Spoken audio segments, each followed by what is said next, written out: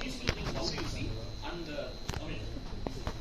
yeah, of course, you feel extremely anxious, excited, nervous when a film comes out, and especially a film of this nature. Something that we've really given our life to for the last 10 years.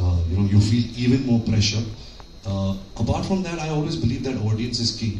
You can never ever question them. If a film doesn't do well, the film is not good. It's as simple as that. If the film does well, it's the audiences who decide, and nobody can question that.